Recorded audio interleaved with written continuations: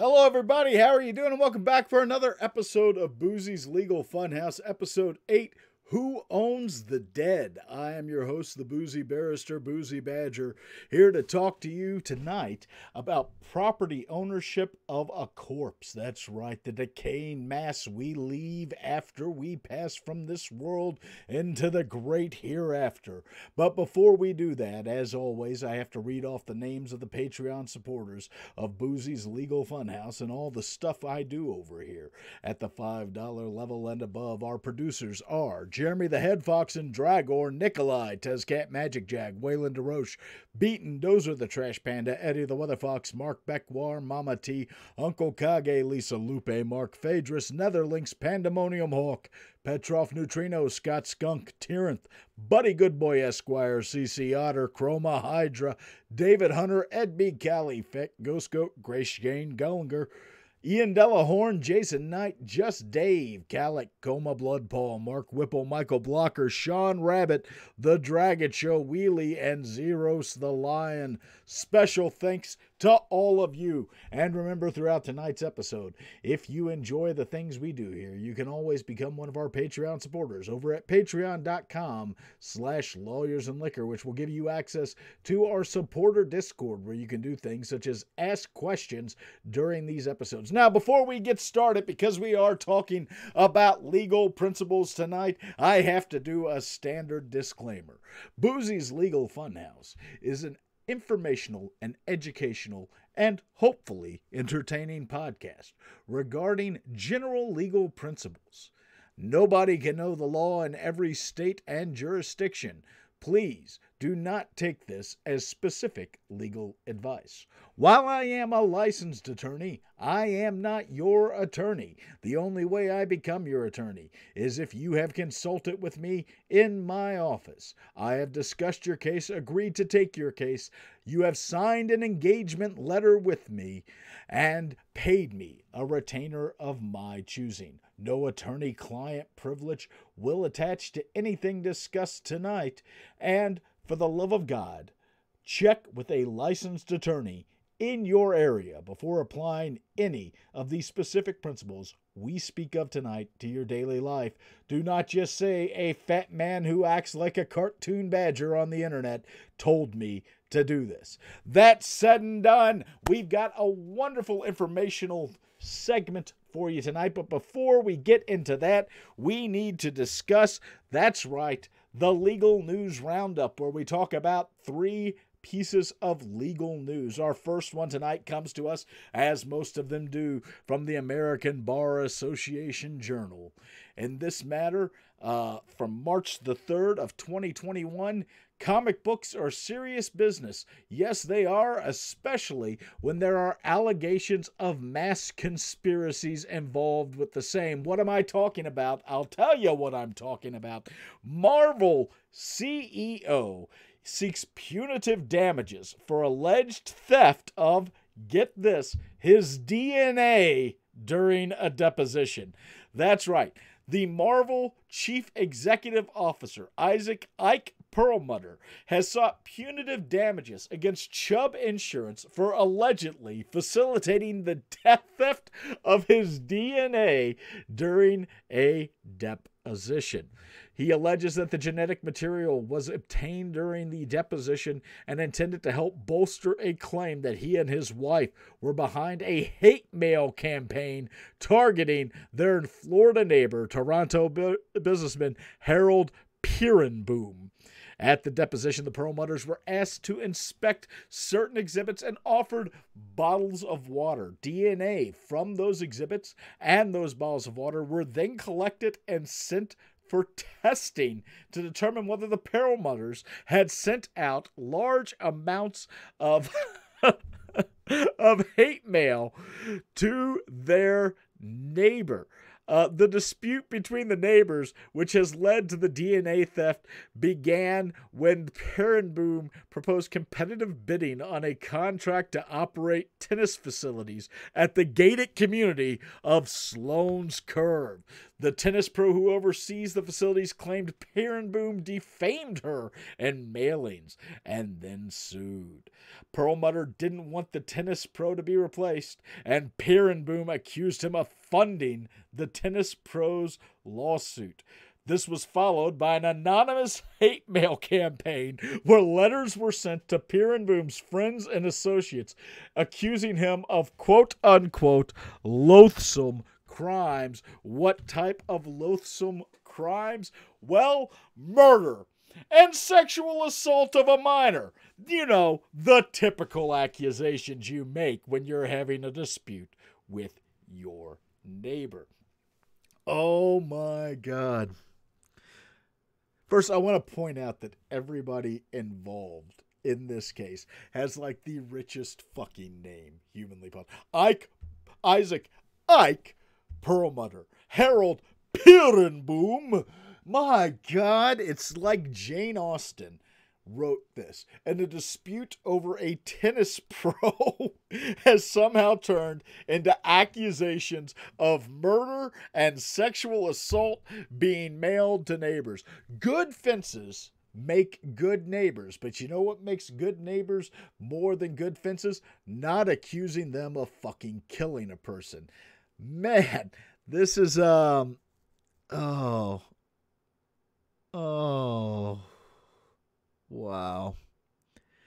It actually goes forward in this to say a fired employee of Mandrake was supposedly at the center of this, sending out letters to prisoners accusing Peerenboom of child molestation unless he leaves Palm Beach, Florida. Perlmutter says that he has now been exonerated of the claims that he mailed those letters out, but Jesus fucking Christ. Let's move from rich folks having disputes over tennis pros to something a little more lighthearted.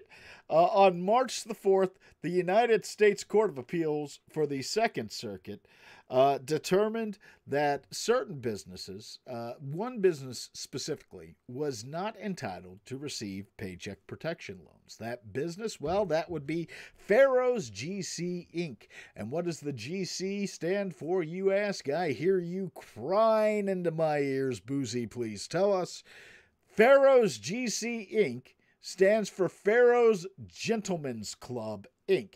That's right. And the Second Circuit Court of Appeals, August term of 2020, a lawsuit was filed appealing a lower court ruling that gentlemen's clubs could not receive paycheck protection loans from the Small Business Association. The reasoning behind this is that no SBA guarantee would be given to businesses presenting live performances of a prurient sexual nature.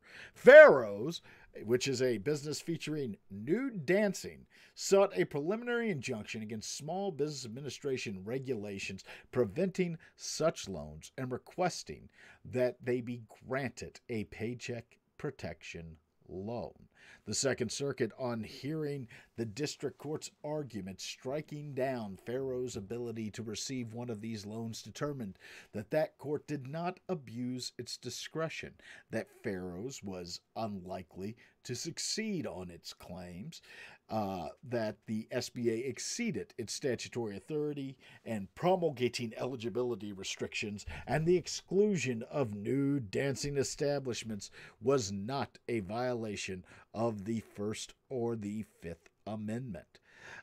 It's an interesting read, and I'll actually, in the information for this episode, have the link up to the CARES Act and all of that. Regarding the exclusions of this, but 76 employees of this establishment or establishments, the chain, are not entitled to paycheck protection loans under this. Arguments were brought under the APA, which is the Administrative Procedures Act, regarding regulations and showing that they had a good faith reason and a good reason to deny it.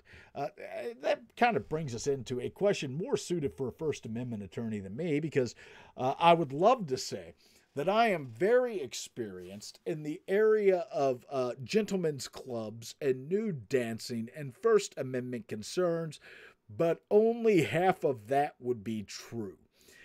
I can't say I have explored much in the way of the First Amendment considerations that come into play with nude dancing and gentlemen's clubs, outside of knowing that it can be a valid exercise of the state's police power to bar them from certain areas. The state's police power obviously being things like the health, safety, and welfare of the general public, including, in many cases, the moral welfare. That's why you'll see rules out there saying that a gentleman's club or a nude dancing establishment or an adult bookstore cannot be within a certain distance of certain things, such as schools or churches, for zoning purposes.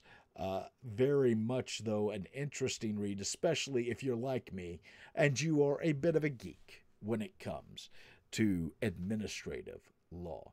Finally, and this is something I know a bit about, there is another First Amendment case coming up in front of the Supreme Court. This case is the Mahanoy Area School District versus BL, a minor at the time of filing. This case is actually a really good one to look at. The news related to it is the Department of Justice has entered this case by filing an amicus brief, a friend of the court brief, on the side of the Mahanoy Area School District. But what is the genesis of this brief, which you can read? I'm going to put it up right now in the air. What is the genesis of this? Well, it's actually a very good question that they're asking: whether the First Amendment categorically prohibits public school officials from disciplining students for speech that occurs off campus. It is actually a very important case. To give you an idea of the importance, there's a number of First Amendment cases that concern a student's right to speech, and they generally will hold under what we call the Tinker v. Des Moines standard, that a student does not surrender their free speech right, their constitutional protections, when they enter the schoolhouse gate. However, those same protections can be limited by the school. And a series of determinations after Tinker, including the Bong Hits for Jesus case, have held that the schoolhouse gates are not simply the physical confines of the school, but extend to things such as the school property, or can come back into the school. So this is actually a case that has a good question. The facts are, a young lady was unhappy that she had been cut from the varsity cheerleading team and took to Snapchat to express her disappointment in a profane manner. That was a Snapchat. That Snapchat actually was set to expire. However, people reached out. They saw this Snapchat. School officials saved this Snapchat where the young lady was profanely discussing not getting onto the varsity team, and was then punished for it. Because the speech was regarding a school activity, the Mahanoy Area School District came in and said, we can punish you for that speech. We have the ability to punish you, even though it occurred completely off campus, even though it occurred outside of school hours.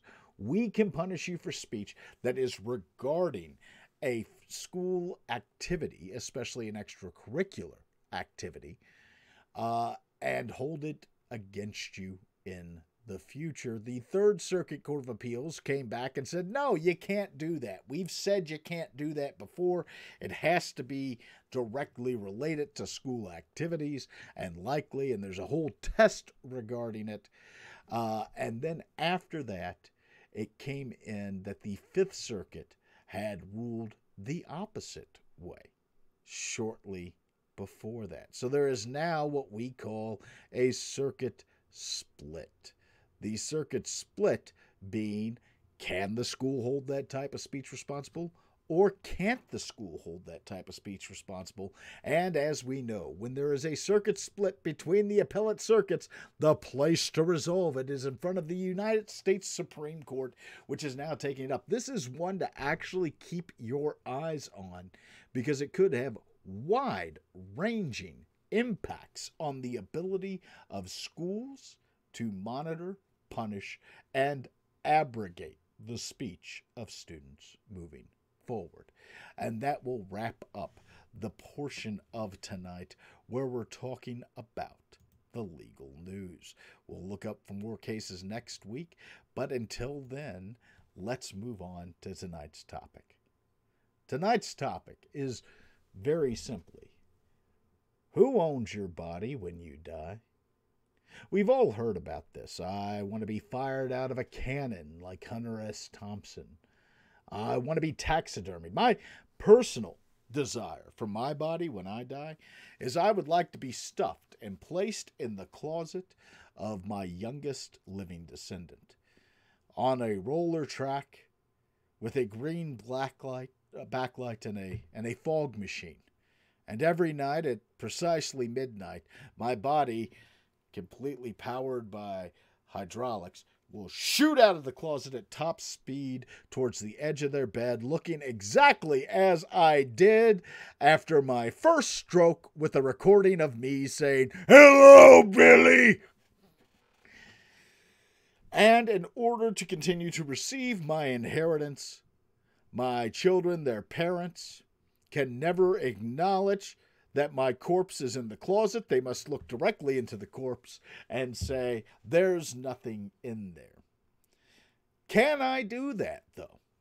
Is that within my ability? Well, probably not. Probably not. And I see somebody, if you're not aware, we record this show live on the Twitch channel, and somebody in the Twitch just said, "Oh, your massive inheritance." That's right. My massive inheritance of 2 jelly beans and a bottle of bourbon. The Boozy family fortune. That brings us, though, to tonight's topic, which is, who owns your body? Who owns your decaying corpse? As always, for the people who are listening, I'm sorry that you can't see the PowerPoint I've spent time putting together, but you know where you can see it. Patreon. It's posted there after each stream when this episode goes live on your favorite podcast service for our Patreon supporters of all levels to review. Who owns your decaying corpse? Well, the first thing that you have to realize is you actually have no rights after you die. Upon death, you cease to exist, not only as a person, but as a legal entity.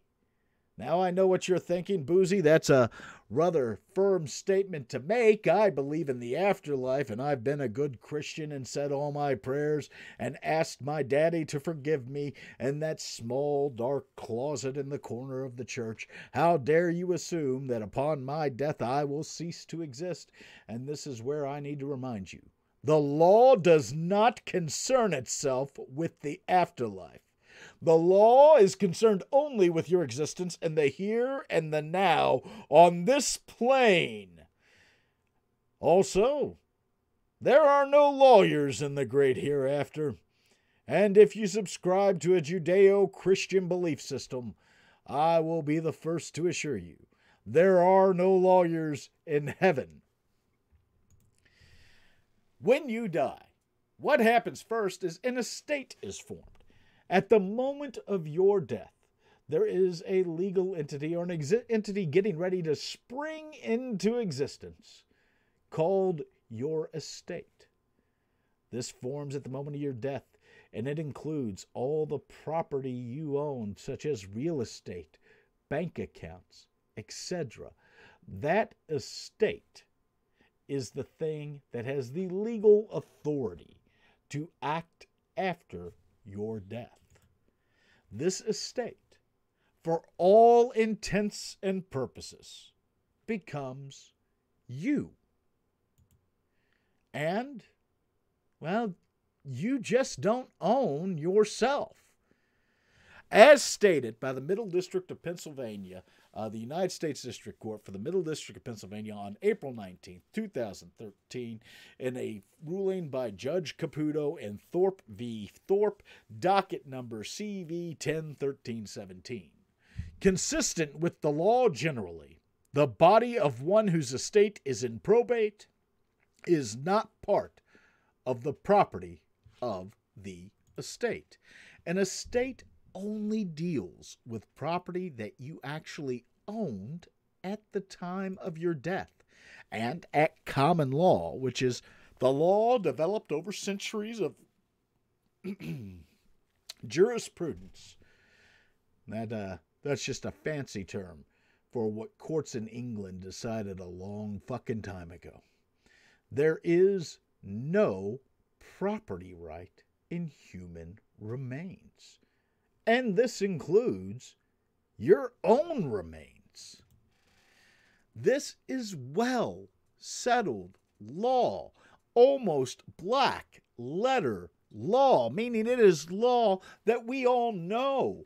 That as a legal practitioner, when somebody says, "Who owns my body?" you say, "Don't no one own your body." At common law, there is no property right in the body of a deceased person. That body forms no part of the property of one's estate in the usual sense, as do other chattels or property. Chattels, by the way, simply being a fancy term for personal property. That comes to us from 22A Amjur 2nd edition, Dead Bodies, Section 3. Amjur is just a shorthand term for American jurisprudence, which is a legal encyclopedia of well-accepted principles of law. This is what we refer to as the majority position, and that the majority, if not all, of the states accept this position. There is no property right, either to the decedent, their estate, or others, that can exist in a human body.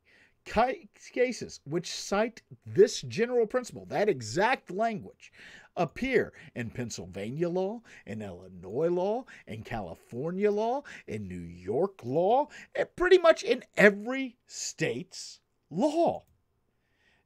But does this mean that you, as a person, have no say whatsoever in how your body is handled after you die? Does it mean that if you express wishes to be cremated, your family can go, "Nope, I'm going to stuff his ass and put him in the closet"? Which, for some people, would be a step back to where they were when living. Well, no. Most states have a provision in law that allows for a person to express their wishes regarding the disposition of their remains after death. Disposition, once again, in this context, being a legal term that simply means what happens to the body. The requirements of valid dispositions, expressions of those wishes, will be considered by the court, and they vary by state. We have a couple examples here, such as the Pennsylvania one, where under 20 PACS, Pennsylvania Consolidated Statutes 305, A, it states the general rule: the determination of the final disposition of a decedent's remains shall be as set forth, unless otherwise specifically provided by waiver and agreement of the person, subject to the provisions of their will. Which is the important language there, subject to the provisions of their will.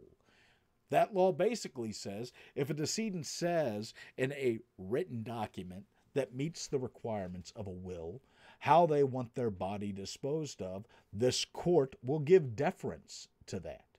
And likewise, the Illinois statute 755 ILCS 65-5. Unless a decedent has left directions in writing for the disposition.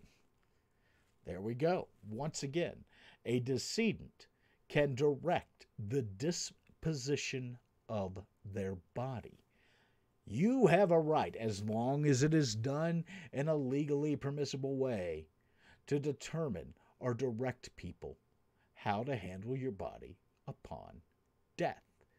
But it must be done in whatever way is specified in your state statutes. There's at least some cases out there where somebody did not follow the procedure set out, did not have it in the appropriate form, and the court said, nope, fuck that, and didn't allow for it. And what happens in those situations? Well, we'll get to that.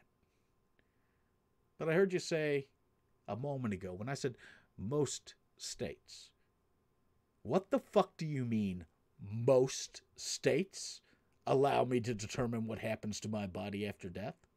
Is there some state that has decided I have no say in the matter? Well, sort of. You see, at common law, that law handed down from England, there was no right of a dead person to direct the disposition of their remains. That came to us from an 1882 case in England called Williams v. Williams. Under that case, the party most responsible for the disposition of human remains was the executor or the administrator of the estate, the person who is held to be the representative of the legal entity that you become upon death. In jurisdictions where there is no statute that specifically allows, or no case law that specifically allows, for the decedent to determine and direct the disposition of their body after death, well, that common law would still apply. However, there is a caveat. Generally, American courts are more likely to consider, if not exactly follow, the expressed wishes of a decedent in determining what the proper distribution of, or disposition, not distribution. You're not cutting the corpse up and handing it. I mean, maybe you are. I don't fucking know. I'm not sure what your religion entails. Maybe you are distributing the body. Disposition of an estate. And what if you're silent on it, though? Say you don't have any expressed wishes. Say you have not decided what you want to happen to your body upon your death. What happens then? You ever seen that movie Soylent Green? In all seriousness, the law expects that the people surviving you, the people you leave behind upon your death, your loved ones, friends, and family members, are going to fight about just about fucking everything. Generally, in the vast majority of states, if not all the states, there are specific laws regarding who gets to determine what happens to your body after you die. And much like if you don't leave a will, those laws set out orders of who's going to make that determination, who's going to decide whether you're buried, whether you're cremated, whether you're taxidermied and stuffed in the closet. The law does provide. For example, under Pennsylvania law, we're looking once again at 20 PACS 305. 305 sets out who can make a disposition of it, and it identifies it as being the next of kin. It then defines who the next of kin is. The next of kin, in this case, under Pennsylvania law, would be the people identified by the intestate code, 20 PACS 2103, for intestate succession if you die without a will, and in that order. It then states that if there is a dispute between several people in the same class, that it will either be resolved by a majority vote or by the courts. Now, what does this mean?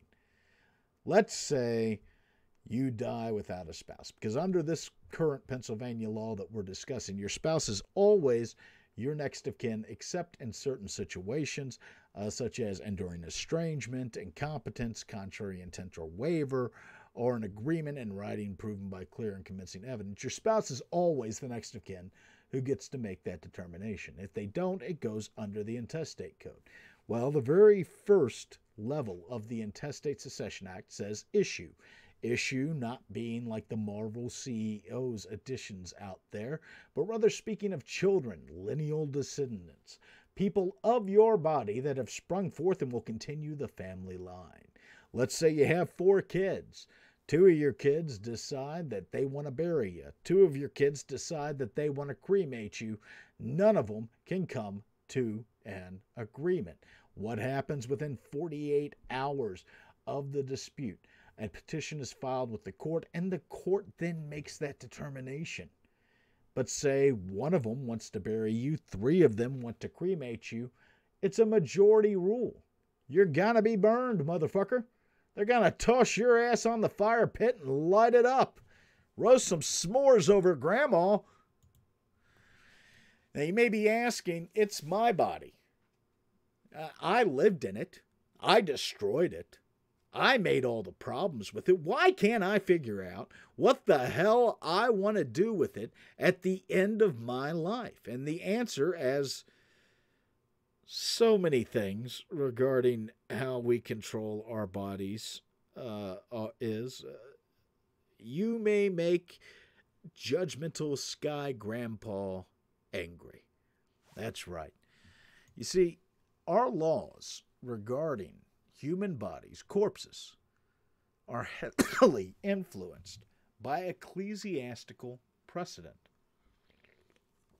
And what does that mean? Well, for a long time, there were generally 2 big areas of law. There was the common law, and that was all the court decisions. The judges sitting there and listening to things and saying, it seems like good policy to me. And then there was ecclesiastical law. And ecclesiastical law was law as handed down by the church. Speaking specifically about England, because so much of the United States common law is derived from merry old England, we would be talking about first the Roman Catholic Church and then the Anglican churches. The ecclesiastical jurisdiction included much of what we now consider to be questions of pure law. Questions that don't, in our modern thought, include spiritual or religious questions, such as power over crimes committed by the clergy. If a priest committed a crime in the olden times, their crime would be heard by an ecclesiastical court, not a civil court, because a civil court did not have authority over the servants of God. Sole power in making determinations of church property. Sole power over questions of marriage, divorce, progeny. Sole power for the probate and control of wills and estates regarding personal property. And in general, the sole power in questions that affect faith or morality in general. A lot of power given to God. And under the probate and faith and morality, it was generally accepted. What happened to your body after death was a question not of civil law, but a question of church law. Historically, in merry old England, bodies were considered to be the exclusive property and purview of the church. Why, you may ask? Well, the church controlled the burial process. The body was buried in a churchyard or determined not to be eligible to be buried in a churchyard. And it was the church's little creepy, crawly worms that would wriggle in and out of your coffin as you slowly decomposed. Now, you may think that last one's a little silly, but there's a Latin phrase, caro data vermibus, and it translates to flesh given to the worms. And what does that mean? No shit. It was the actual legal term used by ecclesiastical courts in referring to a dead body. Caro data vermibus. Generally, it was a question of faith and morality because we had accepted as a society that bodies deserved respect. As the mortal remains of once living people and the belief in church values, it was generally held that bodies would deserve respect. Those empty vessels, we respected them more than, say, an empty soda can, an empty Miller Lite can, an empty bottle of bourbon. Because of that, the handling and preparation of bodies became the sole purview of ecclesiastical courts and were placed in the trust of that court. It's one of the reasons you can't be turned into a modern art project when you die. They don't just get to slice off your arms and go, it's a testament to mankind's struggle against the landlord class. And this actually bled over into the law, the general moral principle of you can't abuse a corpse. For example, 18 PACS 5510, that is the portion of the Pennsylvania Consolidated Statutes known as the Pennsylvania Criminal Code, states that abuse of a corpse is, except as authorized by law, a person treating a corpse in a way that he or she or they, the law is gendered many times, would outrage ordinary family sensibilities, and classifies it as a misdemeanor of the second degree. So, a quick question. Does this mean that as long as the family is okay with how a corpse is treated, it isn't abuse of a corpse? Say your family's fine with your dead body being hollowed out and used as a fuck toy at a BDSM club. Does this mean that the law does not consider that abuse of a corpse? Of course not. The standard we apply here is an objective standard, one that is based on general community principles, not a subjective standard based on the specific family in question. The law doesn't look to whether your specific family is fine with 20 guys railing grandpa in a dimly lit room on a Saturday night. Rather, it looks at whether an ordinary family would be outraged at how the corpse of their relative is being treated. And things that are barred by this, or can be barred by this, are concepts such as taxidermy of a body. Doesn't matter what my wishes are. Abuse of a corpse would prevent people from taxidermying my body. Dismemberment of the body, that modern art project we've gotten into. Defleshing a cadaver to preserve the bones. Mutilation or disrespect of a corpse in general. It's important to note, though, and to remember, that at one point, this included cremation. At one point, cremating a body was considered to be outrageous conduct that would infuriate the sensibilities of the surviving family members. Indeed, that case we talked about earlier, Williams v. Williams, the case regarding the lack of property right in a body, was actually triggered by a case of cremation in 1882. When Williams died, he had directed he wanted to be cremated. When his widow went to carry this out, the court stopped it. Well, didn't really stop it so much as sought reimbursement for it. The body was burned. You can't put it back together at that point. I should be very clear. Williams got lit the fuck up. But when they applied for payment, the court said, no, the proper party to dispose of this body should have been the administrator of the estate, which you were not, Miss Widow. And as such, and as the administrator would not have disposed of the body in that manner, we will not reimburse the cost of cremation. It's generally accepted.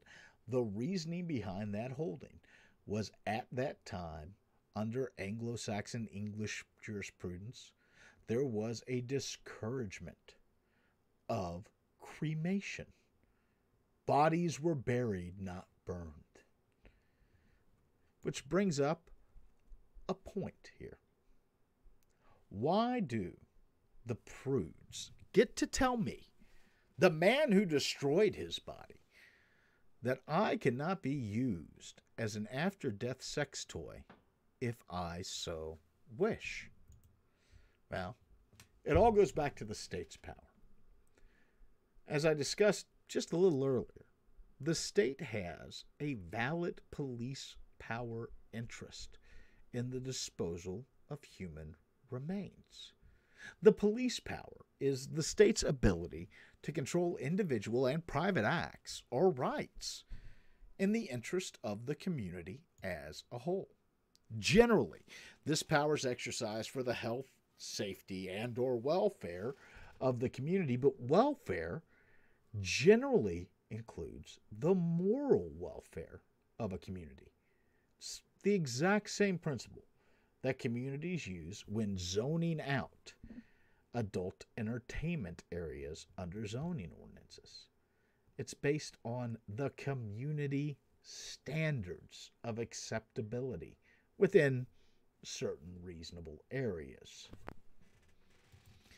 Even if it didn't have a moral justification, even if the state telling you can't do that had no moral justification, though, such as the abuse of corpse provisions, which is what that really is, the state would still have a legitimate interest in governing what you can and cannot do with a dead body under health and safety justifications due to unsanitary or health concerns raised by just leaving a corpse around and going to town on it.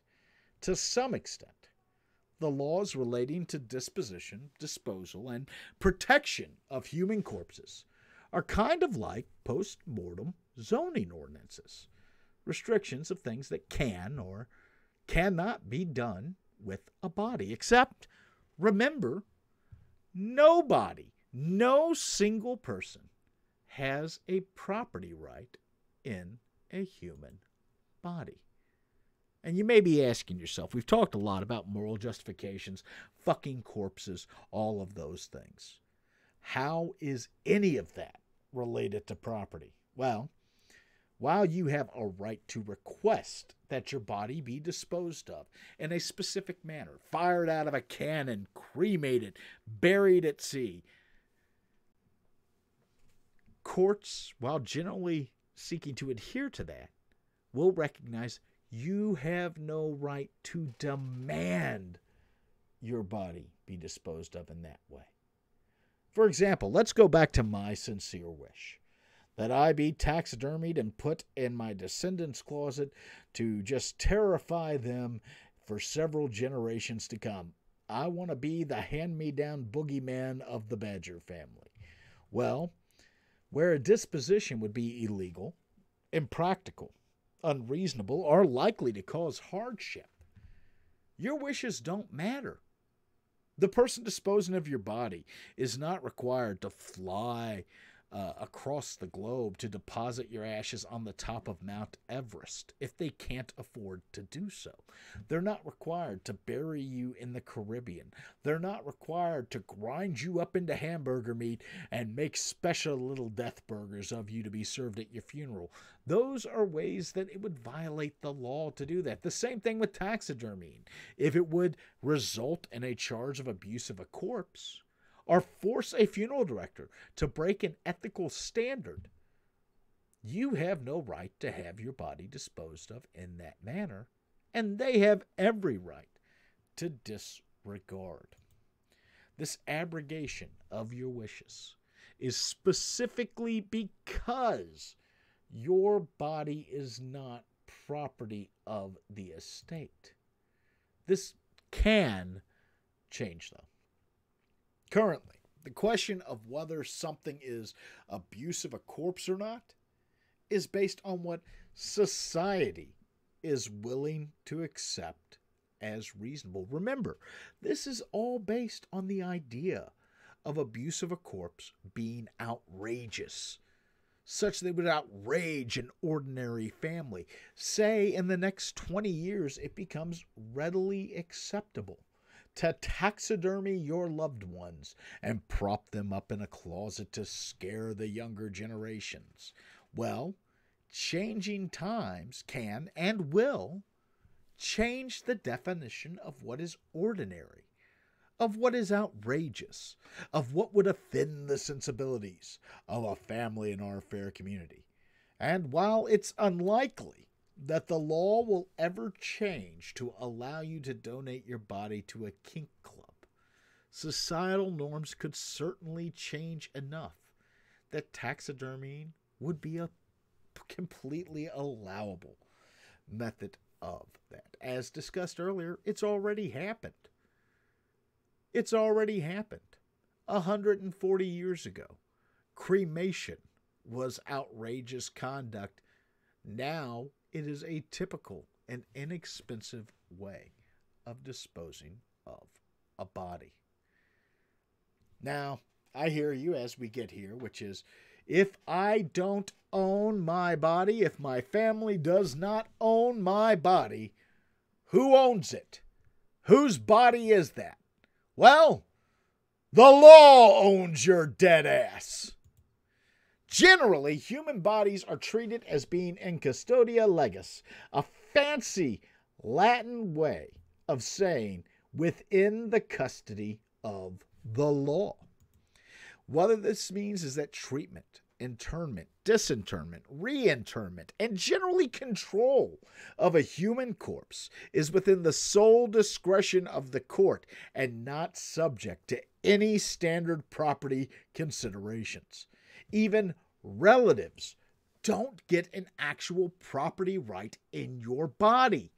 Instead, they obtain what we refer to as a quasi-property interest, and then generally only for the limited purposes of making a disposition, a burial of your body. It terminates at the moment of internment.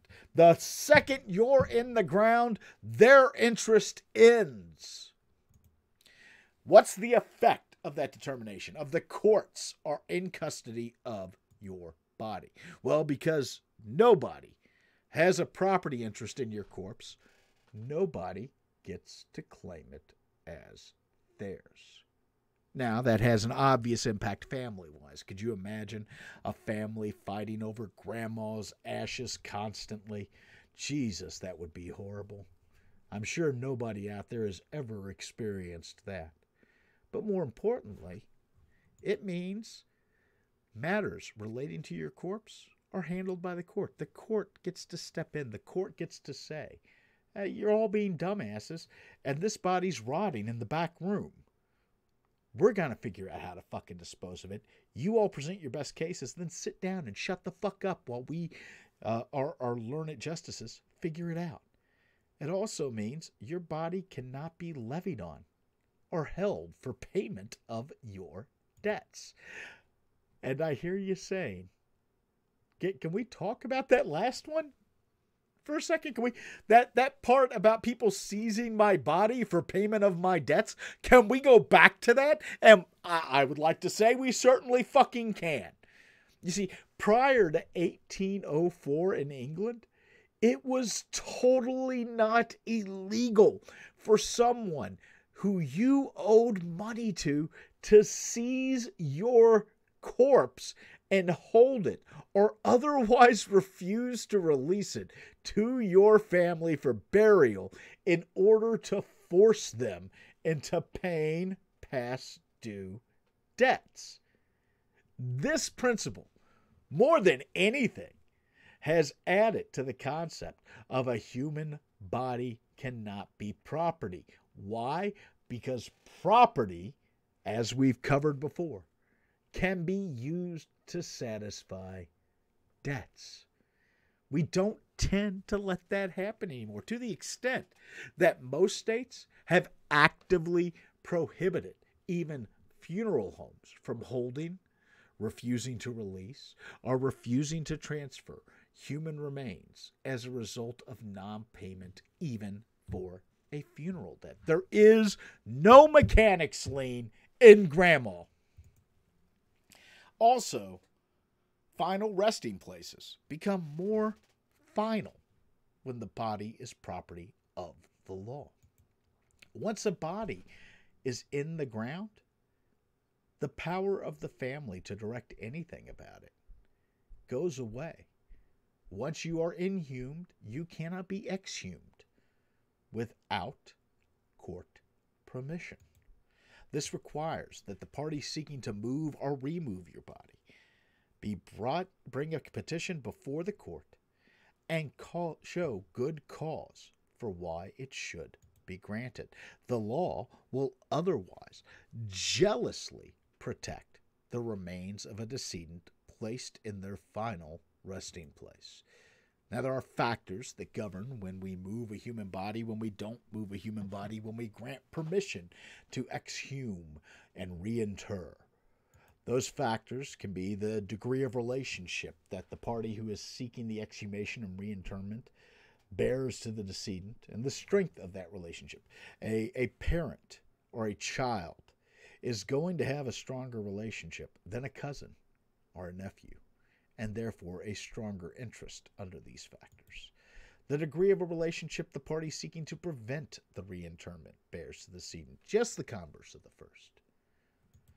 The desire of the decedent, including a general presumption that courts apply that decedents, once placed in the ground, do not want their remains disturbed, or a specific statement of desire.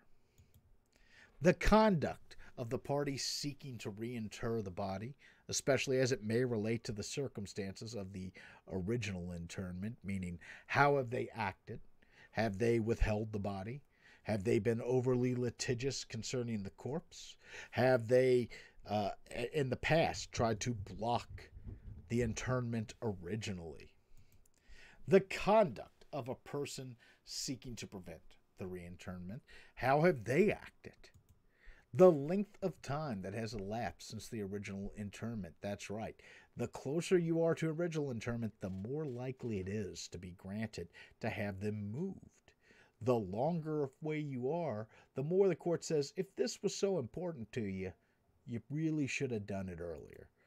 And the strength of the reasons offered in favor of and in opposition of reinterment. Now, these cases, these factors really come from a case called Culp v. Culp, a Pennsylvania Superior Court case of 2007. The Superior Court in Pennsylvania being our mid-level appellate court for civil matters not involving the Commonwealth in general.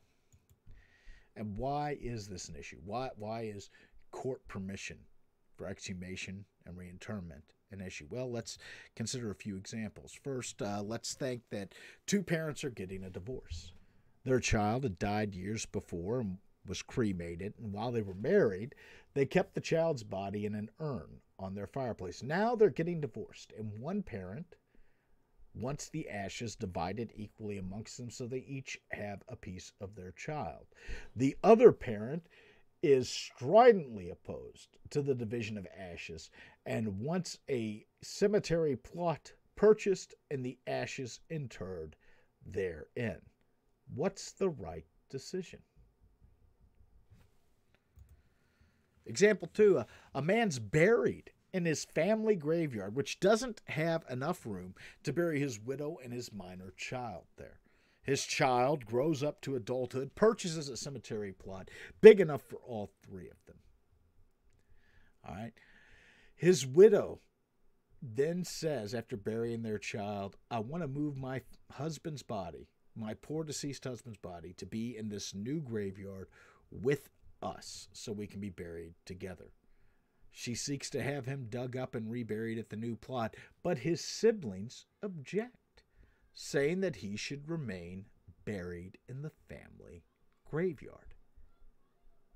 What's the right decision?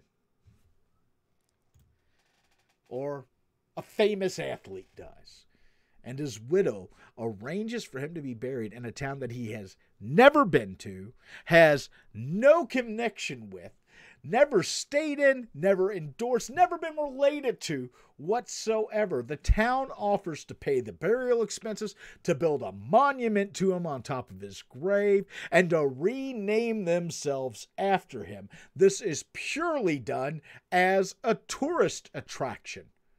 Decades later, decades after his death, his children bring a lawsuit seeking to have his remains disinterred and moved to another cemetery in their home state where he is from that respects him, his heritage, and honors his legacy.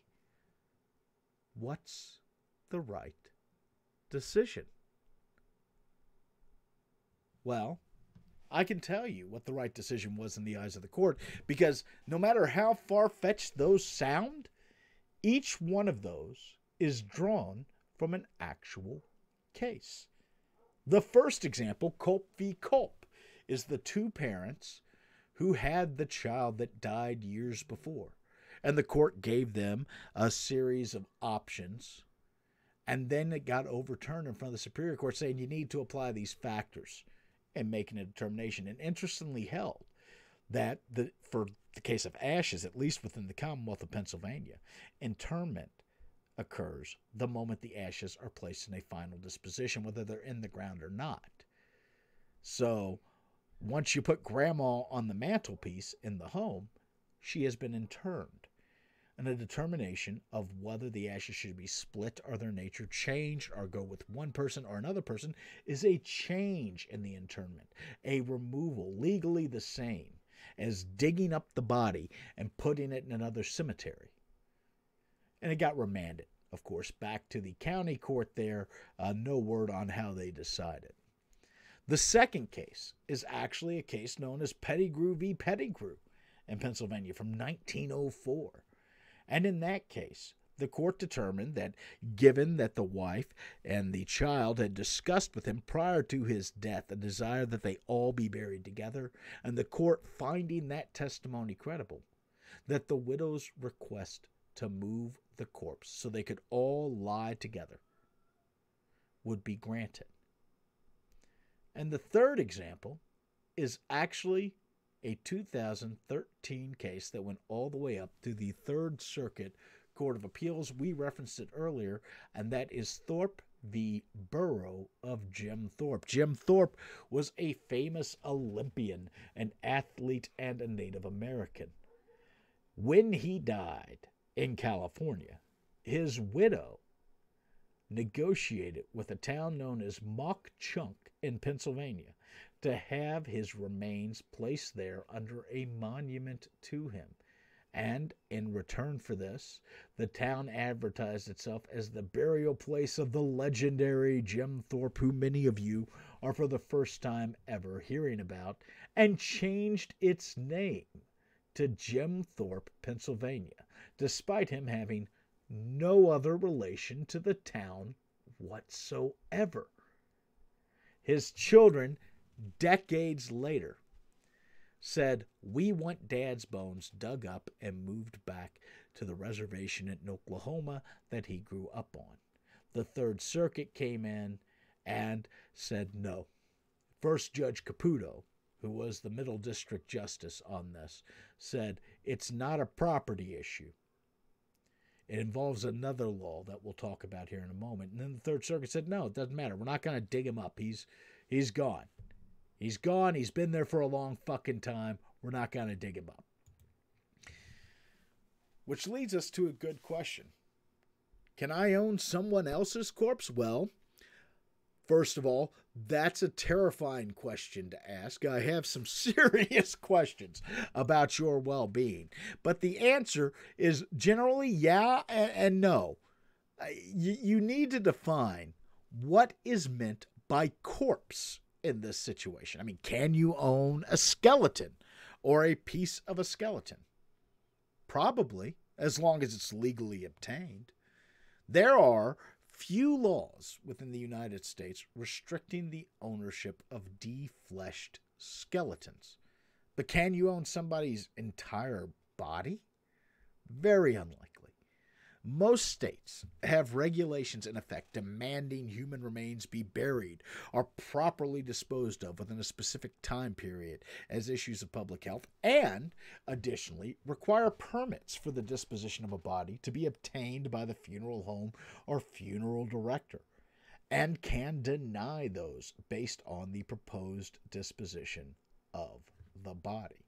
Very unlikely you're going to find someone that will let you just hand out dad's big toe.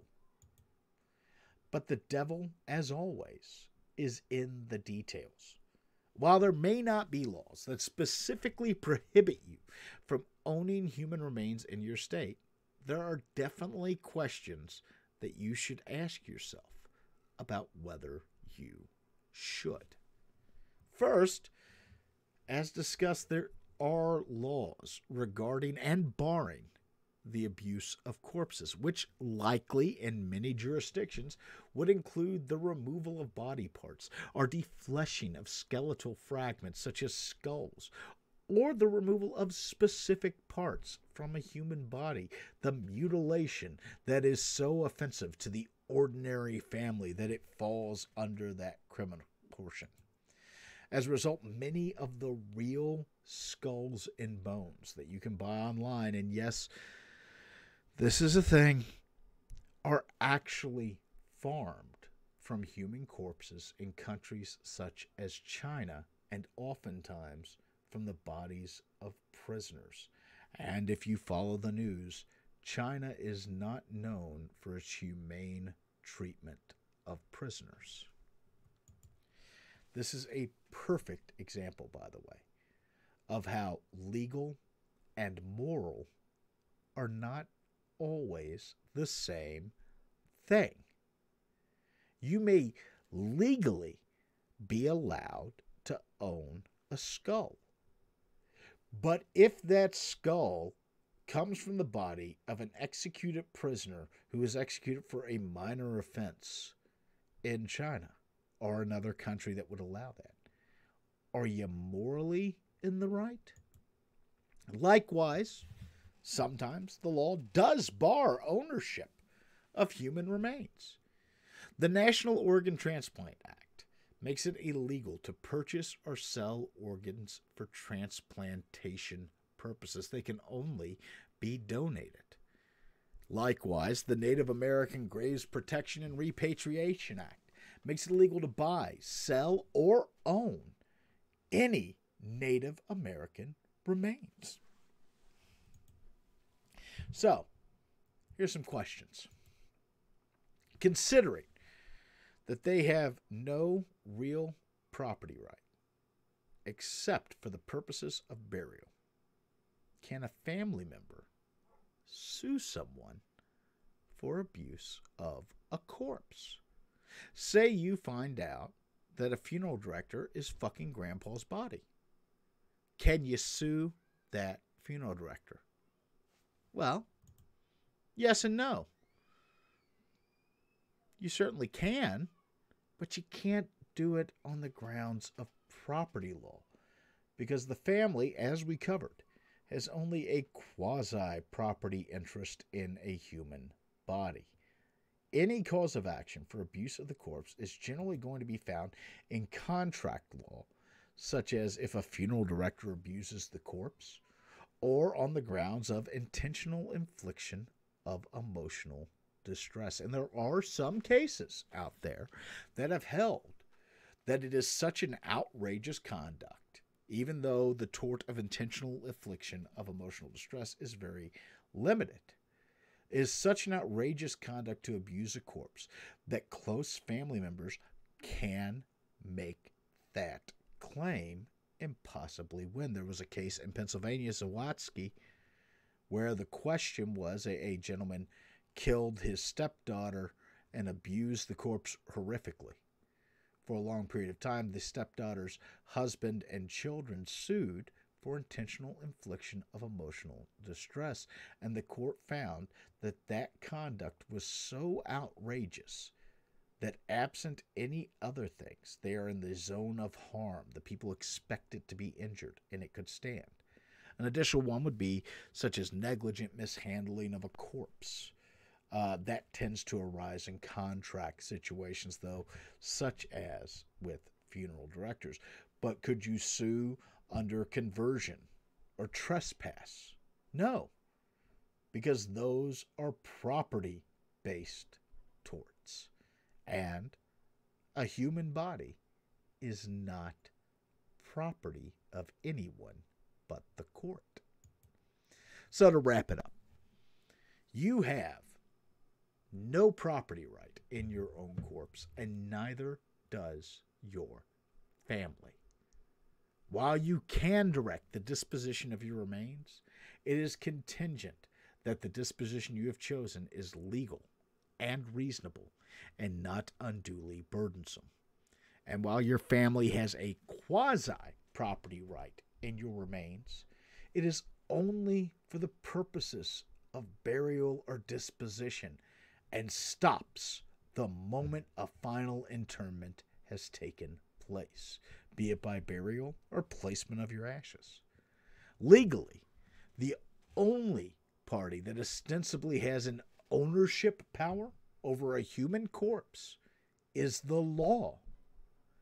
And much of our property view of a human body comes from moral or health concerns and ancient ecclesiastical law to make sure that we don't anger judgmental sky grandpa. The law expects that a human corpse will be treated with respect and not as mere property or a commodity. That ends the presentation portion of tonight's stream. So, as always, when we do these, we take a few questions from our Patreon supporters in the Discord channel. I'm going to bring that up. We're going to cover a few of those right now and go over some questions that have been asked regarding this. Let me scroll up. Wow. Like I said, I was talking about dead bodies, and these motherfuckers went crazy. Holy shit! There's pages! Like last week, when I'm talking about shit, I had like 3 fucking questions. This week, you assholes went all out. Oh my God, I'm still scrolling.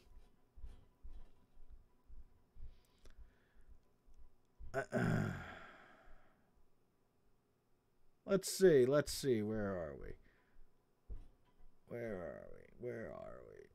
Here we go. This is from Quaxum Mephididae, who states, my 5-time great-grandfather's grave, along with other family members, is in a seemingly abandoned cemetery in middle of bumfuck PA. The church that founded said cemetery was dissolved about 100 years ago and supposedly absorbed into another nearby church. Said church does not appear to have any interest in maintenance or funding of the cemetery. With the exception of an Eagle Scout project in the early 90s, there does not appear to be any maintenance of the cemetery at all. So, my questions are, is it trespassing if I simply walked into the cemetery, tended to my ancestor's grave, cut down various wild shrubberies in the immediate vicinity, and filled dirt into the ground around them to prevent them from falling? What legal responsibilities does whomever is the owner of said cemetery have for the maintenance of it? And what recourse would there be if said owner is incapable of maintenance? I accept the standard Boozy legal Funhouse disclaimer and certify I will not claim a badger on the internet told me this was okay. I'll go into the last two first. Generally, there is no requirement for maintenance. That there now, the laws in many states are such that when you purchase a gravesite, when you buy a burial plot, you make a contribution from a portion of that price into what is called a perpetual care trust. These days, what that means is there is a trust out there accruing interest and making wise investments. And those investments, once the graveyard is full or, say, the cemetery company goes bankrupt, will continue to fund care for the cemetery grounds for as long as the trust is in existence, held by separate trustees. The truth of the matter is most graveyards came into existence before the establishment or the requirements for such trusts, depending on your jurisdiction. Most older cemeteries did not have that. Where the cemetery corporation has gone bankrupt, there is generally no requirement that they maintain it.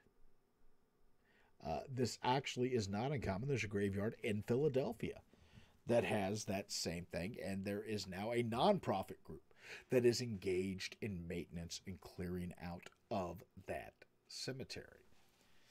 However, is it considered trespassing for you to go in and do maintenance on your relatives' graves? No, not really, as long as it does not disturb any other land. Pennsylvania law requires that a family member have reasonable access to a grave site of a family member. So, yes, you generally can go. You generally can care for those graves. You cannot destroy or disturb the other graves around it. Dragor asked, my day job is at a rather large obituary company, and we hear all sorts of interesting things on the customer service side. Let's say the last parent of 2 siblings dies, and those siblings do not get along. Each one submits an obituary. Is there any legal requirement that there can be only one? My day job effectively enforces a whoever submits first situation, and then after that, it tends to fall on the estate to rectify anything or transfer ownership of said obituary. But there's many places where several obituaries can be submitted, and they do not coordinate with each other. No, there is no requirement that somebody file an obituary first, or generally that I'm aware of, and this can be different. Probate law, funeral law, death law, very jurisdiction specific. There's nothing barring more than one obituary from being submitted. I can understand the company's position, which is we've already received an obituary for this person. We're not going to take another one. If somebody were to sue for it, they'd probably point out that the first obituary is normally submitted by the funeral home. So whoever is handling the burial would likely be the one determining the obituary terms. Question for tonight, is there any way to make sure your last wishes are fulfilled? A writing, a notarized writing that meets the requirements in your state, as we had discussed, as an expression of your last wishes for the disposition of your body, keeping in mind some dispositions will not be honored simply because of how they were. Head Fox and State, if I choose to be buried, does it have to be in a typical metal casket in a concrete vault? Or can they just dump my meat suit into a hole and fill it up? Once again, wonderful question. Great question. The depends on where the fuck you are. The fact of the matter is there is no single answer. it's very jurisdiction specific. I do hear that the sound blipped. If it's okay, I'm fine.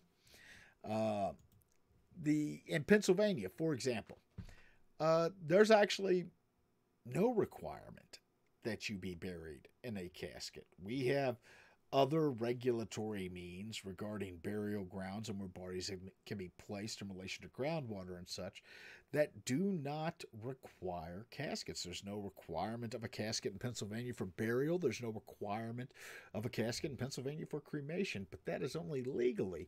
The cemetery you're being placed in may require the ground vault. The cemetery you're being placed in may require a casket. But under the law itself, there's no requirement for a casket or a vault or anything of that nature. But that's got to differ depending on what state you're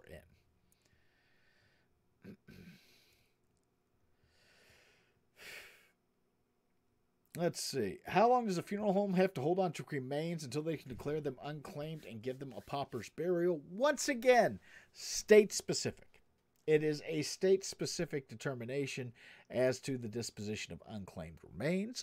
Many states have a very specific law regarding that. As a matter of fact, hold on. I'll tell you exactly what it is in Pennsylvania in just a moment. Pennsylvania, unclaimed remains. We'll Google it right here. We're doing it fucking live. Pennsylvania, unclaimed remains. When a body is unidentified or unclaimed by a proper person, it is given to the coroner and disposed of on that. How long do they keep unclaimed bodies? Generally, a body in Illinois, it says, must be held for 30 days before it. It depends specifically on the state. The state's going to have a law saying that. What is the deal with exhumations and why do they appear to be a big legal hassle? Once again, the courts, and I'll clarify this, we talked about it, but courts and the law generally presume that once somebody's in the ground, it is their intent to be there. What is the best way, from CC Otter, what is the best way for trans folks to deal with their final wishes? I.e. avoiding parents or siblings from being in charge and dead-naming misgendering? That's a very good question. The best way is to determine if your state allows you to designate somebody outside of the next of kin provisions to act as the decision maker for your state. If they do, Pennsylvania does, Texas does.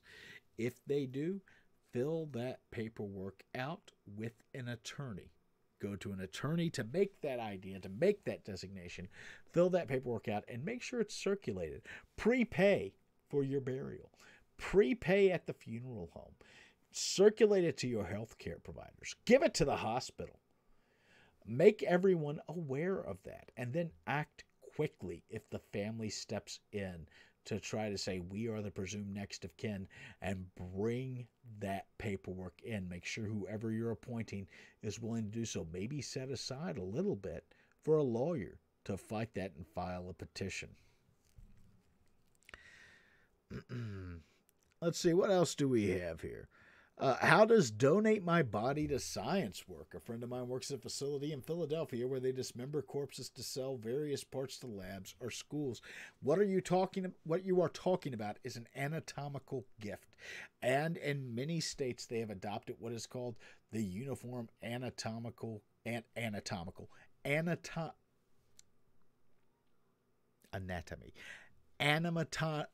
Fuck it! The Uniform Body Gift Act! You gets to cut shit off and give it to people.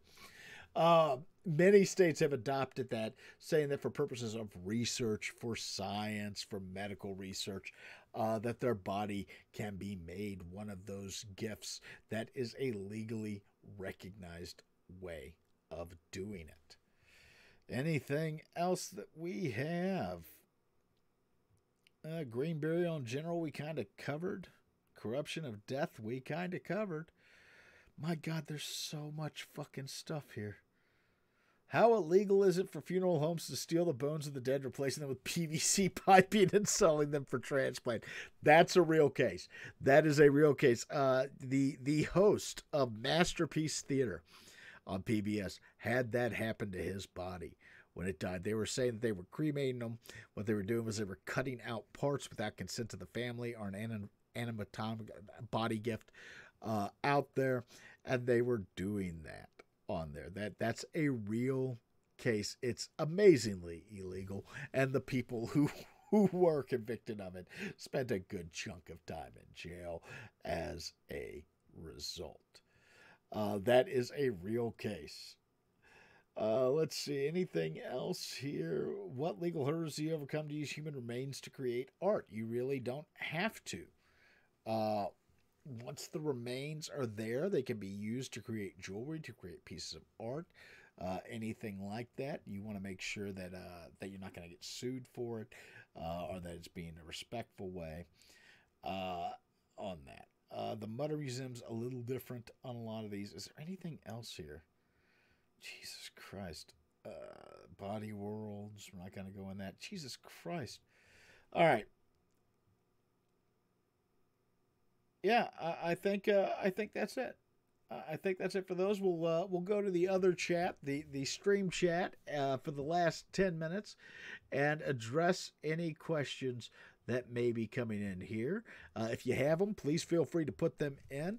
For those of you listening along later, this is the part of it where I just talk aimlessly as I wait for questions to show up in there, because we do record this, if you weren't aware, live every Monday evening. It's why you're going to hear so many stutters, so many errors, blips in sound every now and again, things like that, because we record this live, and I like to keep the live experience going for those of you who listen later on the podcast. Let's see. Was it the reason it was discovered by the PBS host was because someone who had received bone marrow transplants got the same extremely rare cancer he died from? Yes, that was actually part of the way it was discovered. Actually, it was discovered during an inspection, because funeral homes are inspected. It was discovered during an inspection where they uncovered the chop shop with body parts still in it. They were able to track down the fact that that several other people came out with that cancer that he had died from. Quack Quack Honk has stated in at least one state you can have your cremains turned into wild animal chow. Well, I think that may be it for our questions tonight. I want to thank everybody for coming by live. I want to thank those who are listening at home. I greatly appreciate you all being here. If you're listening on your favorite podcasting service, I would ask you please rate it. Give me a 5 and send me an email to tell me to go fuck off. I'm fine with that. I just want the rating. Like, give me 5 stars, then tell me I'm a piece of shit and you didn't enjoy any of it. And until next week, I am the Boozy Barrister, Boozy Badger. This has been Boozy's Legal Funhouse, and thank you all for joining me.